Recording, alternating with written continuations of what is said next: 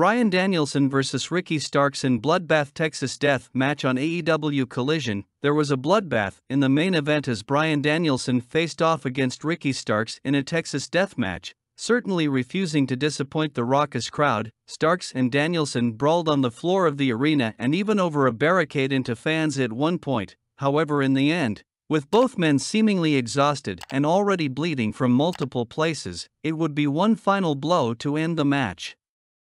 Danielson took his time preparing a vicious weapon, fashioning an even more harmful version of his finishing move, with a chain-wrapped running knee bashing the head of Ricky Starks. Starks was unable to rise by the count of 10 and thereby lost the match. After the match, when Wheeler Yuta came out to support Ricky Starks, they nearly came to blows as the show went off the air.